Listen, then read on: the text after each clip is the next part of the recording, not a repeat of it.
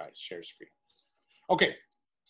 So I don't know if you guys can see, and just do respond to me on that one. If you can see my screen and you can see Inkscape on the desktop, yes? Somebody put in the chat. Okay, good. All right. There's my chat. And I'm going to launch it. Boom. Shakalaka.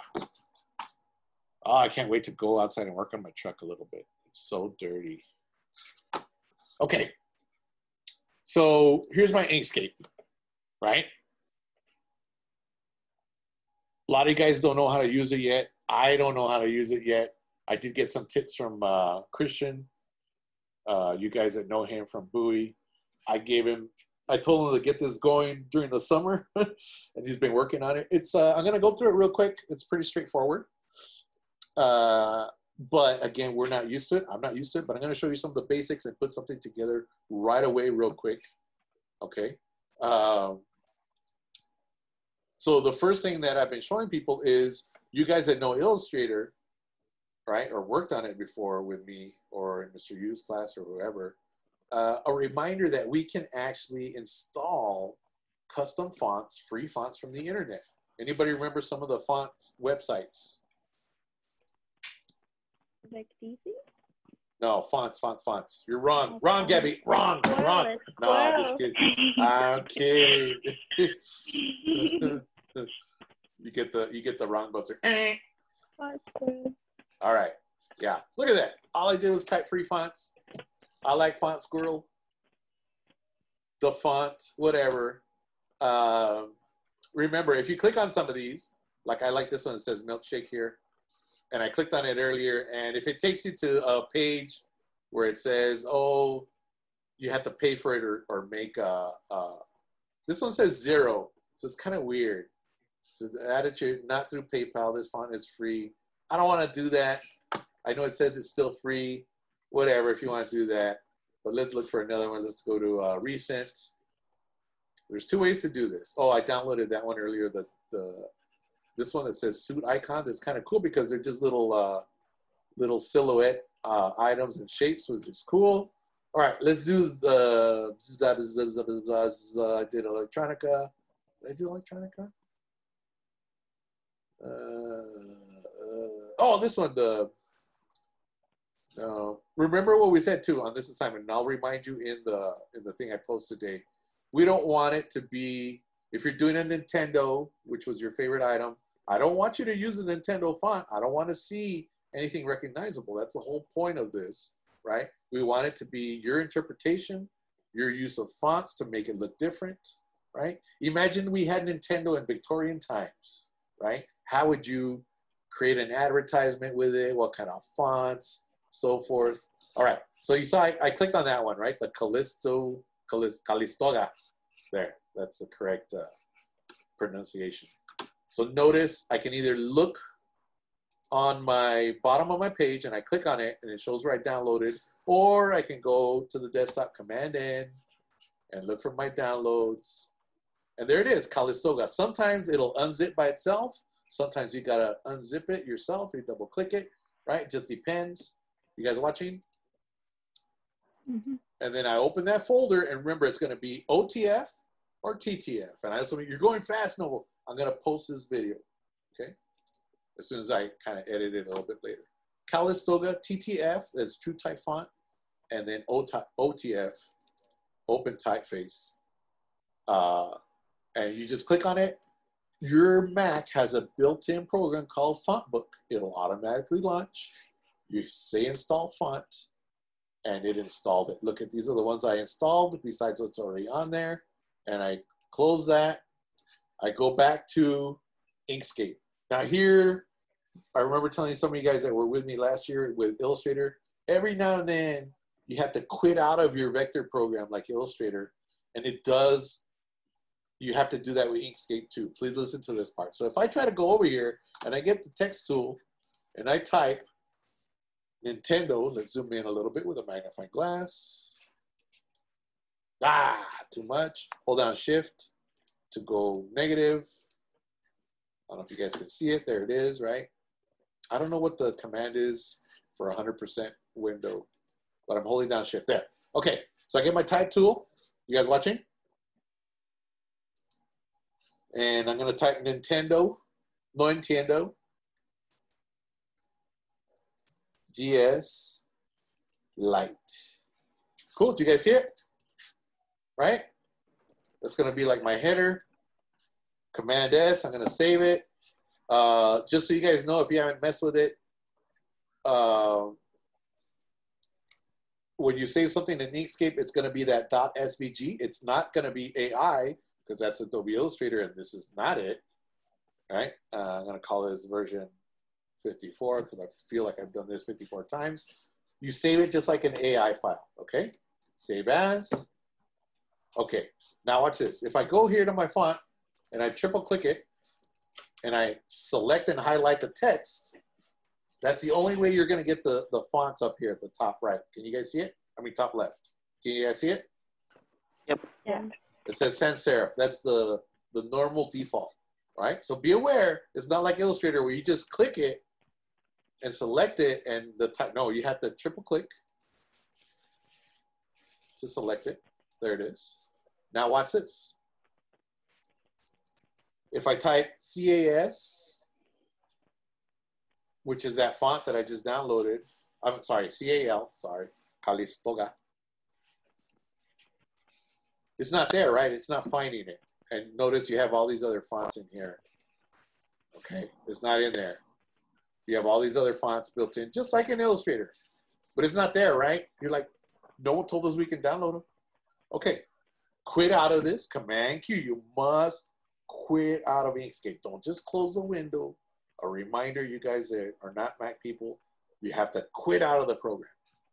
Now watch, I'm gonna relaunch Inkscape. Can you guys still see? Yeah? Okay. So by quitting out of Inkscape,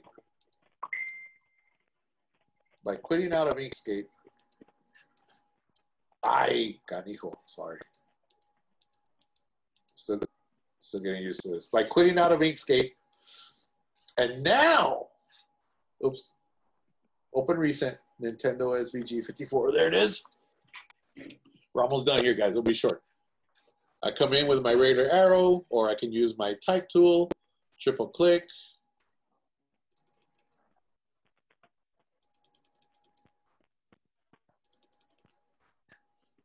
I don't want to do it now. Okay, there it is, triple click. I go over here, Calistoga. Aha! There it is. You're welcome. And there's a font, right? You can make it bigger, smaller, whatever you want. There it is, Nintendo. And you guys know how to manipulate the type.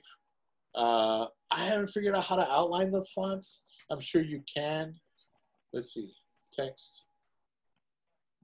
Convert to text, no. There's gotta be, I don't know if anybody, has anybody done it?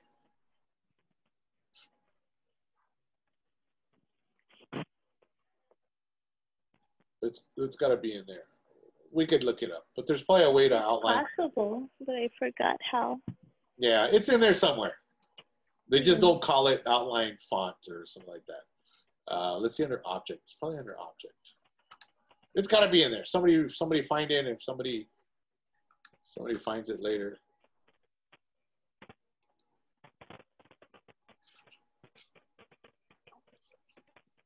Anyway, okay. So we've got that going, right? Let me lower the size. Let's keep it more manageable, somewhere like around there.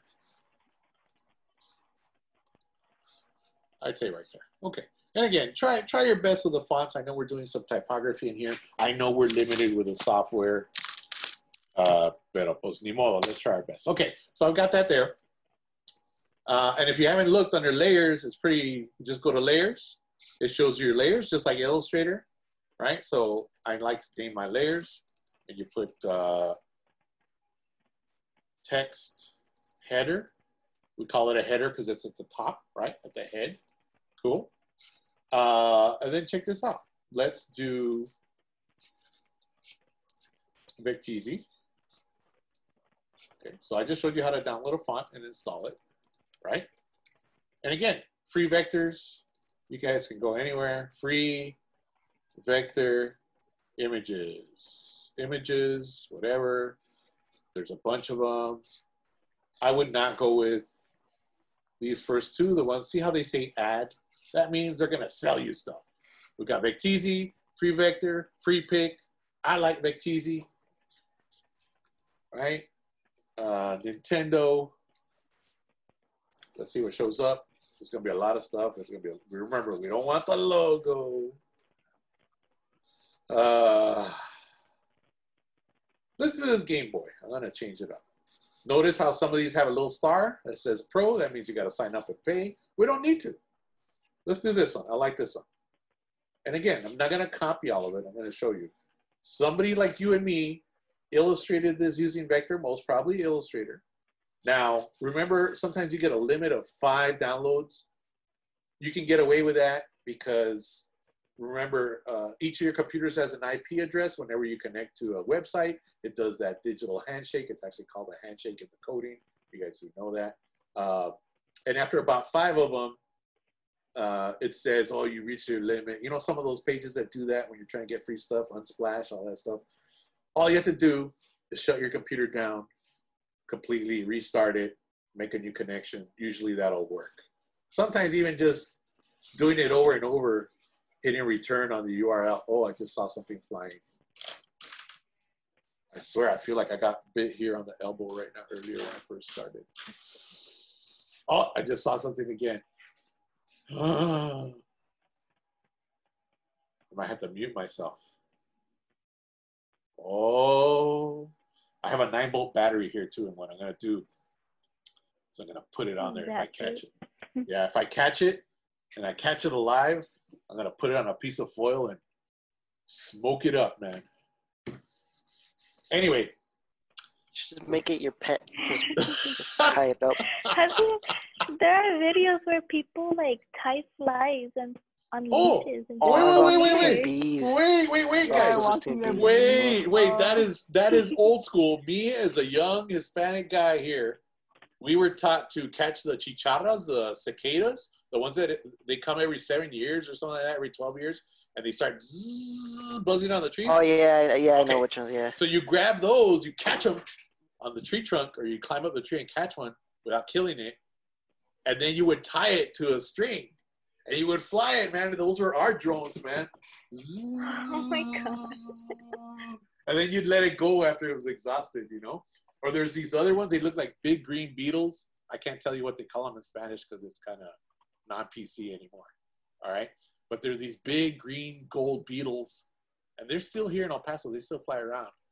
Or you would get those and tie them by like, you don't tie them by their legs because then it tears their legs off. You don't want to be mean to them. You tie it like around their body a little bit, and then you'd fly them like that with a string. I can't believe people still do that. Yeah. It's kind of mean if you kind of, you know, love nature. I mean, I guess you could do it once to try it out as long as you're not hurting the animal, and you do it for like a couple times and then let it go, right? And then one time, one of my buddies was doing that with a chicharra, with a cicada, and a bird came and ate it while it was on the street. It was like he was fishing for a bird because, you know, they're out there trying to hunt those, right, to eat, right? So that ended it pretty quick. Yeah. Wow. I got to look on YouTube. I guess it's on YouTube, right? How to fly your own fly or insect. Yes? Yeah, probably. All right. Okay. We got off track here. Sorry. Okay. So I downloaded this, right? Remember, make sure whatever you download is a true vector. So I'm going to go to my downloads. Sorry. There it is. Vecteezy free. I open up that folder. Remember, PDF, EPS, and obviously AI or SVG are all usually vector files that we can open with a vector program. Now, we don't have Illustrator, right? Or at least most of us don't.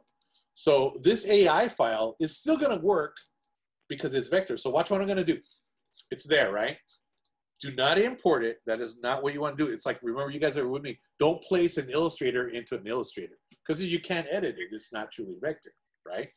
That was something I was big on last year and tell you guys don't do that, and I get upset at you. Just go to File, Open, right? We go to our downloads. This folder is going to be the newest one. There it is. Game Boy. And there's the notice how only the AI file in the PDF showed up. That's fine. I select the AI. There it is in the preview. I say, okay. This is the cool part. Check it out. So there it is, opened up in my Inkscape. It's a little bit slow. Okay, watch this. Go to layers. Okay, everything is on one layer on this one. That's fine. Okay, I click in here with my regular arrow. And I don't know if that's a background only. Let me see if I can move it. It is. Notice how it's just the green background without the rays. So we got separate items here. Watch this. You guys watching? This is important. And I'll post this video. Copy it. I got that green background, right? I'm going to come back to this one. I'm going to, and again, you don't have to use this background. I could have used another one, right? And I'm going to tell it new layer, add layer, and then call it background. Remember, name your layers. Boom. Right? Background, add. Yes? You guys watching? Yeah. I have that layer selected. Command V, paste, right? There it is. It's a gradient. I'm going to put it in place. Let me open up my window here. I'm going to put it in place. You guys watching? I'm going to, this one's okay to stretch because I want it just to be fit. I know it's kind of weird. I'm just showing you. I'm just showing you guys what this program is capable. I've even been reading up that some graphic designers out there who know Illustrator very well, they almost challenge themselves to create the same work or even better on Inkscape, and then actually, you know, get it to their clients or to print shops just to see how good they can do, you know. And then that's interesting because that means you as a young designer, a creative person, you really have no limits, you know. So what's the problem right now? Where's my text? What do you guys think? Why can't I see my text? Look at my layers. Anyone? I hear somebody like on their keyboard. Anyone? Chat? Why can't I see my text? What happened? What's up with my Your layers? background above the text. Thank you, Aiko. Oh my God. Somebody help me. Check it out. Drag it. There it is. Cool. Again, we're not going for design here. I'm showing you what is possible with a little bit of Inkscape, right? And I'll show you the one I put together earlier. I'm not saying this font is good or where it's placed. You guys play around with that. Again, you guys can look at samples of other people's posters online, right? I'm gonna obviously get rid of Game Boy now. I mean DS, because this is Game Boy. And I'm gonna put Game Boy in a separate separate text box. Nintendo. And can I even copy this? Watch, copy, paste if you don't want to do another one. And I'm gonna bring it down here. And I'm just gonna switch that one out to say Game Boy. Right? But I could choose another font or download another font.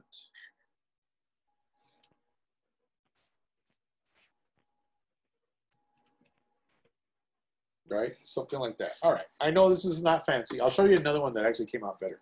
Okay. So again, I have the file back here, sorry. And here's the Game Boy. Check it out.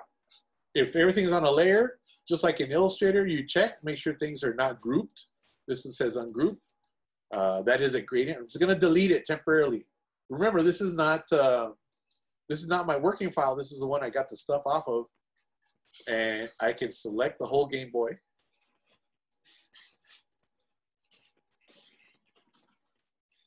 Come on. Come on. See how they're little shapes? Oh, dang, I missed it. Sorry. My mouse fell off the table. Hold on. There it is. Okay. Notice how all the little objects and things are selected. Can you guys see the little?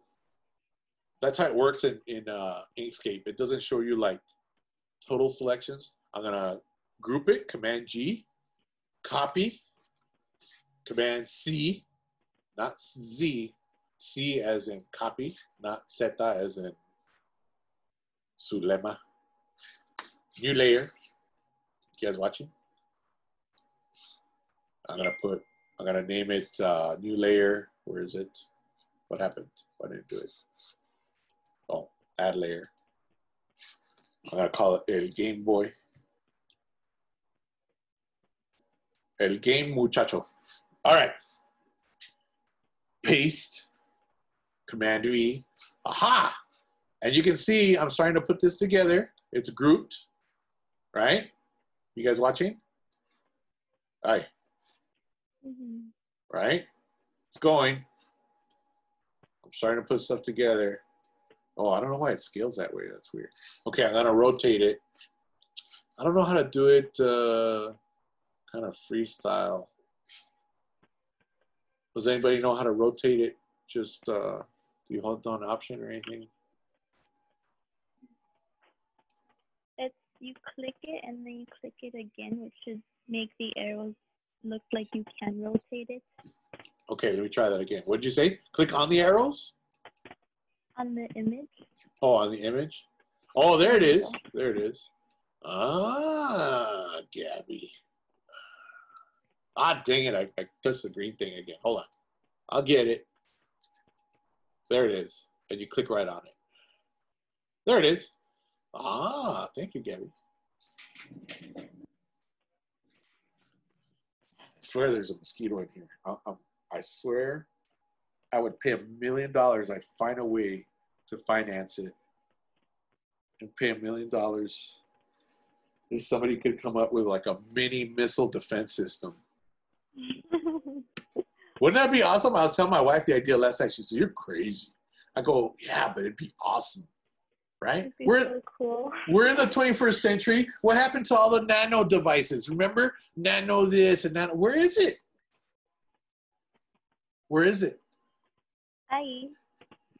I would sell my house, man, to have that. I don't care if I lived outside in a tent, but I'd have this awesome missile system to seek down mosquitoes and blow them up with little tiny mushroom clouds, man, of joy. No? No? No? It's just me? Ah! Don't stretch it. No, whoa. I don't know what I did. All right. You get the idea, right? We can scale. I'm starting to put something together. Am I not?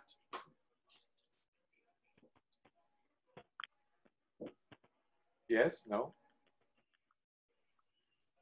Anyone? In the chat? I'm starting to put stuff together, yes? No? Yeah. All right. It's not pretty yet. Don't get me wrong. Now look at the one I did earlier.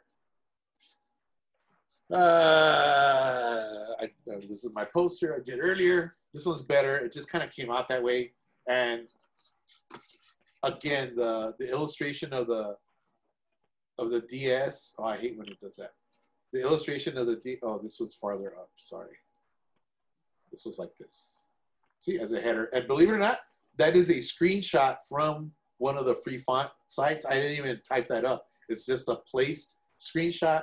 And then just like in Illustrator, you have the ability to do a drop shadow on a shape. See how that looks? Right? That looks better, no, this one? With a dark. Again, just samples of what you can do, right? And then here, yeah. I don't know how to do a clipping mask in Inkscape yet. If anybody knows or can look that up. So I went back to the stuff that I told you guys is not allowable in Illustrator to draw white panels to hide stuff. So you guys got to do what you got to do, right? It's an exception. Yes. Right now we're in COVID, man. So literally I'm saying do anything you need to do to get this put together. Those of you guys who like to draw and have a certain illustrative style, right?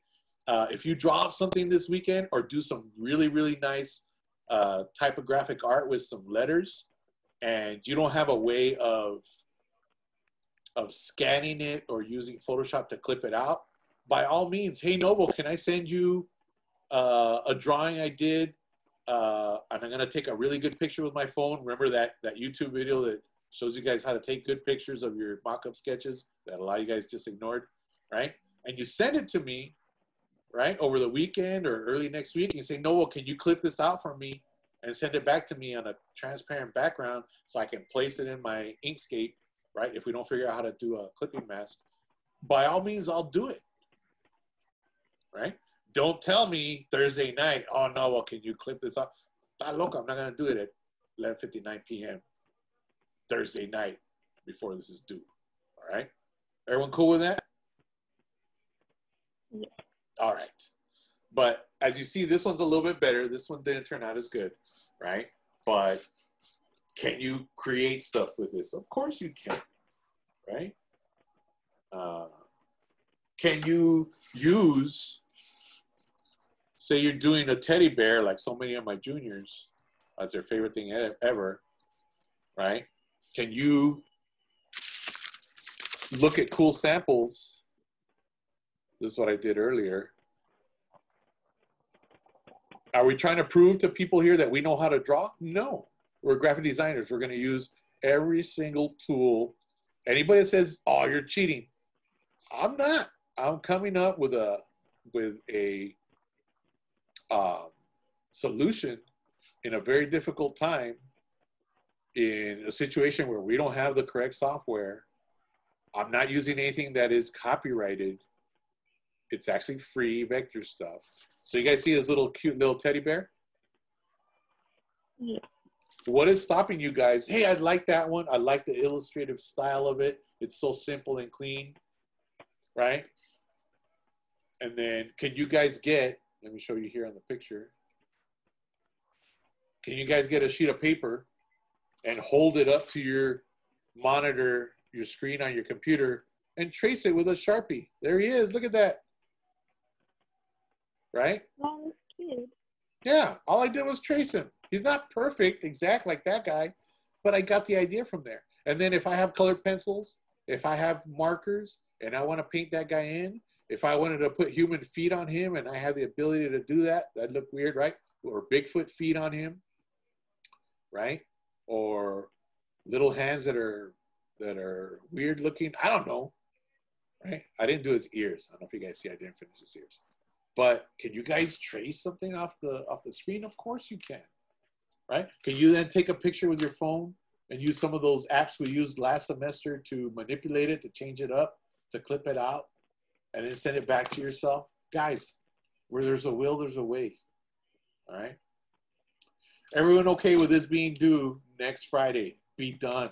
Let's just be done with it, guys. We cannot go any longer. Yeah.